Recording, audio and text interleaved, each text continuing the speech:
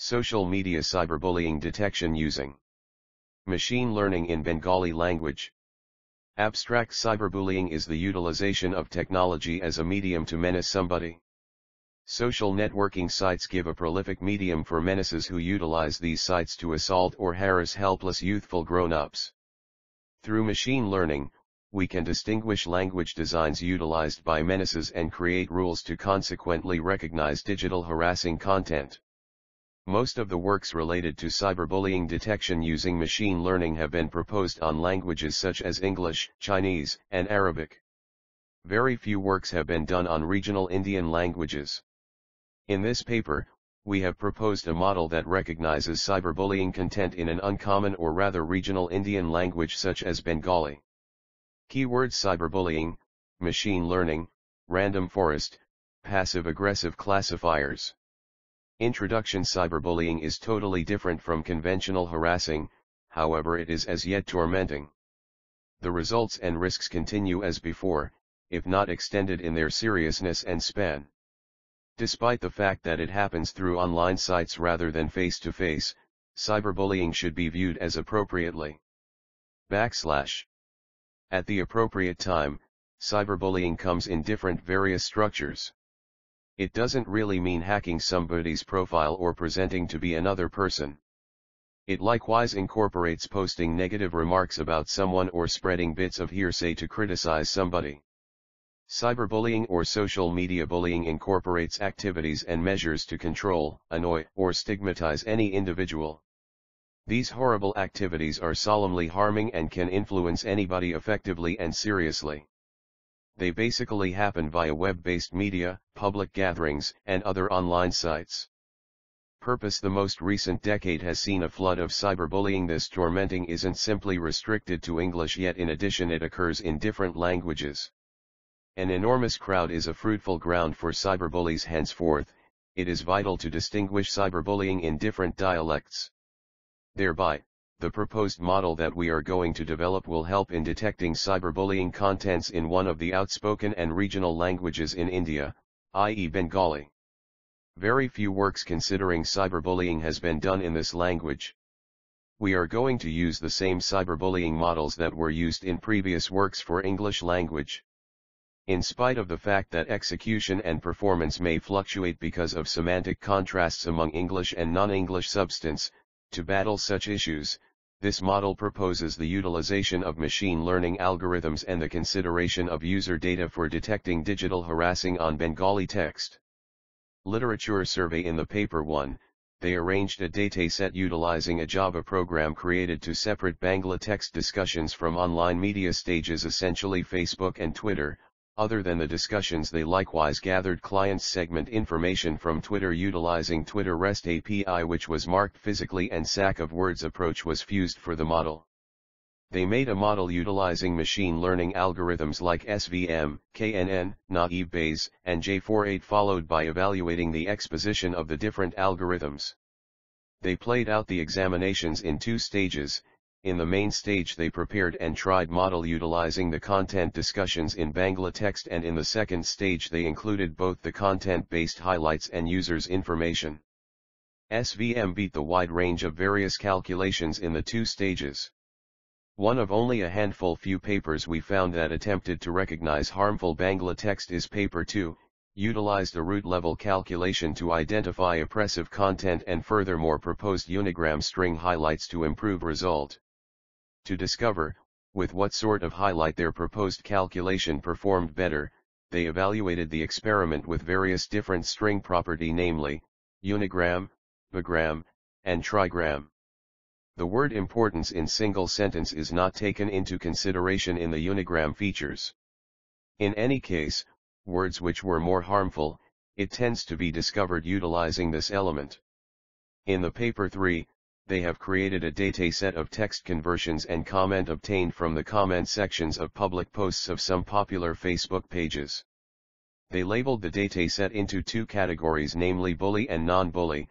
The bully category is further divided into 4 subcategories as sexual, troll, religious, and threat. They also added gender classification to the dataset, mentioning who wrote the comment and to whom it was directed. Other user-specific features like occupation were added to the comments in the dataset, and lastly the number of reactions on the particular comment. For each column in the dataset they presented an analysis to provide further insights about the dataset. The dissemination and number of information in every classification give a decent wellspring of learning, a decent machine learning model to recognize distinctive sort of cyberbullying in Bangla language. With the help of machine learning it can be useful to recognize language examples of domineering jerks. Furthermore, it can accordingly develop a model to identify digital tormenting activities. In this manner, the fundamental commitment of Paper 4 was to put forward a regulated machine learning model for distinguishing along with forestalling digital harassing in English language. The model was evaluated on a dataset containing digital harassment contents from Kaggle. The consequences of SVM and neural network classifiers were thought about on both TFIDF as well as sentiment analysis extraction methods. It was established that neural network performed better compared to that of SVM classifier. Besides, this work was contrasted with another connected work that utilized the equivalent dataset, tracking down that neural network outflanked their classifiers regarding precision and F-score. In the paper 5, they proposed a model that provides a multilingual cyberbullying detection approach in different Indian languages, mainly Hindi and Marathi. They created their own API and scrapper to collect the dataset from various social media platforms, newspaper reviews and tour reviews. After manually labeling the dataset and removing all redundancies, stop words, and special characters, they fed the dataset into the model. Machine learning languages like logistic regression, stochastic gradient descent and multinomial naive Bayes were used for the model. Using the bag of words approach, which neglects the grammar as well as the sequence or occurrence of the words but keep hold of the frequency of the words, they classified the dataset. To measure the accuracy they calculated the F1 scores of each algorithm and found that LR outperformed all the other ML algorithms with the least error rate. In paper 6, they described an overview on multilingual cyberbullying recognition.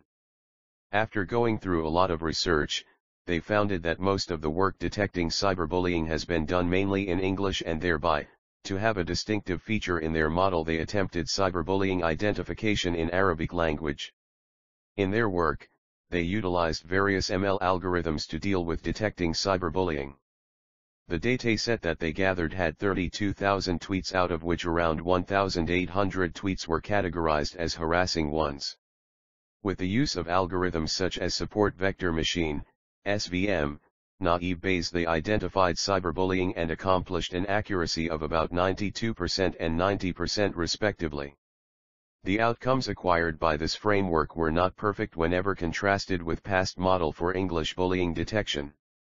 Yet, the point of this paper was to demonstrate that cyberbullying in Arabic language is quite recognizable, which shows us that it is very much conceivable to identify harassing in other local or exceptional language too. Proposed system. The proposed model comprises of 4 fundamental segments as demonstrated in Fig 1.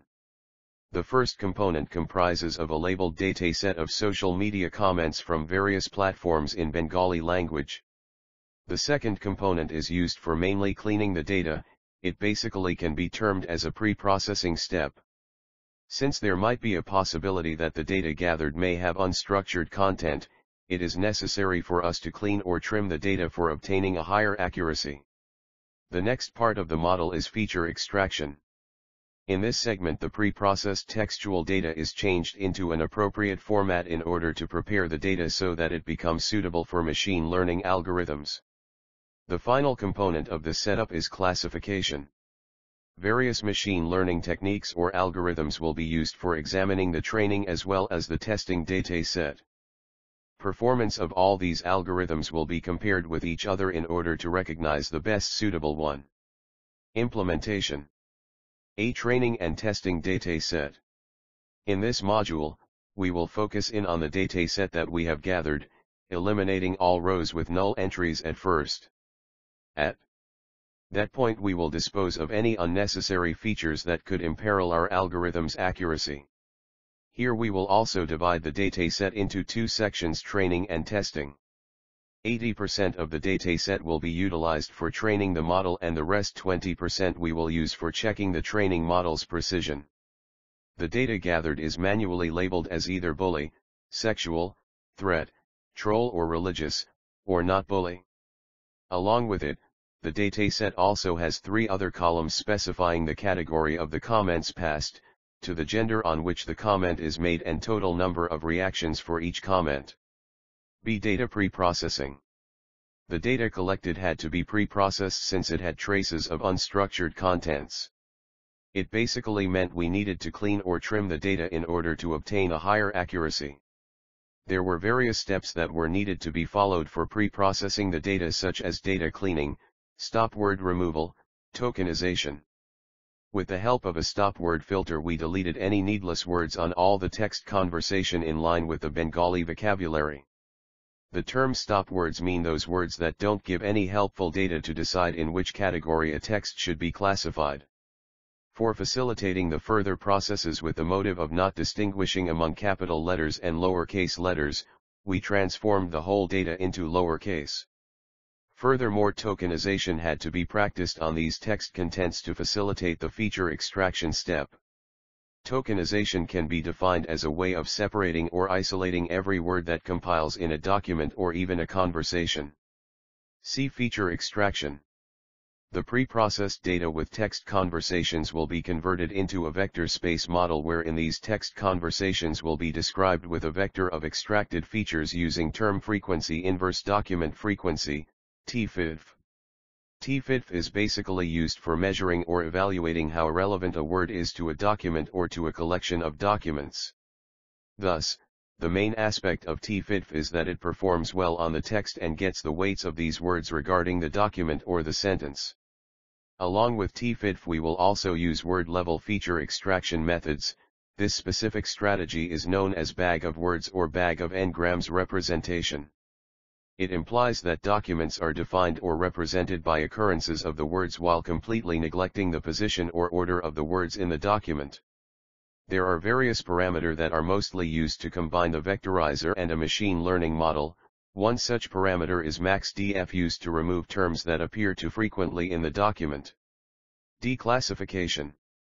The final step in the proposed model is classification, where the features extracted are put into an algorithm so as to train and test the classifier and hence to determine whether it can successfully detect cyberbullying or not.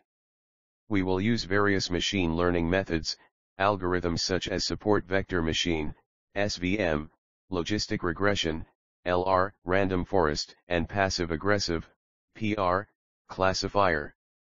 The assessment of all these classifiers is completed utilizing few assessment lattices. Among those criteria are accuracy, precision, recall and F-score.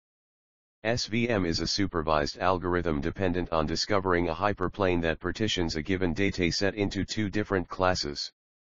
SVM is mainly applicable for text-based classification purposes like detecting spam, categorical assignment, or even sentimental analysis.